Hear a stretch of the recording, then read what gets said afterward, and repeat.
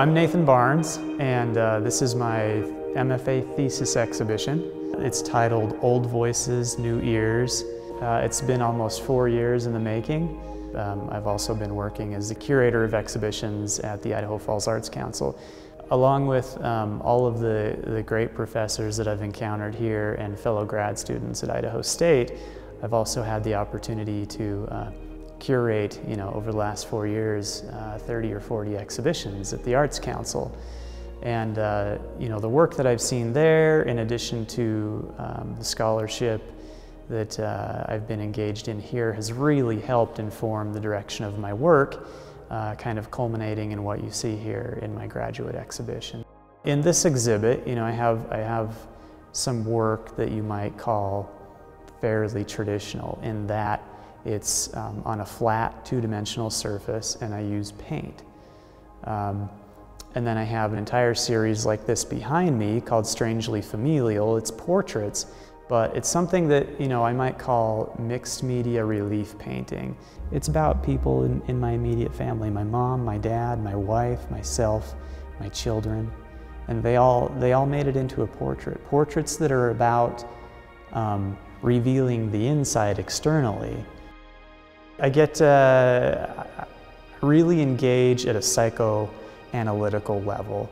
I did a lot of research into the uncanny, the sublime, which has just an incredible history, back to 2,000 years ago, this development of what is the sublime.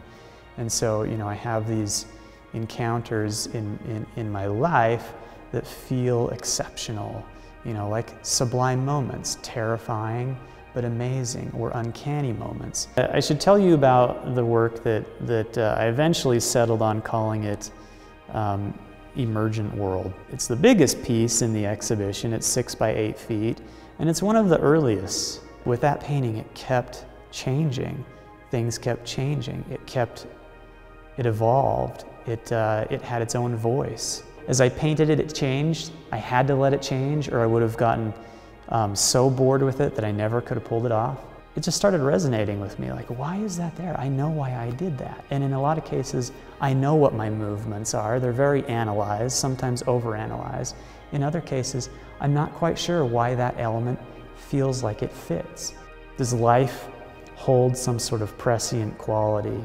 Are we being led? What are the forces that are leading us? Is this imagined or is it real? I really do feel like, I'm often led. And not just in my work, but in life experience, I feel like I'm being led. But it's a question that I kind of throw back to the viewer, and I don't want to answer it for them.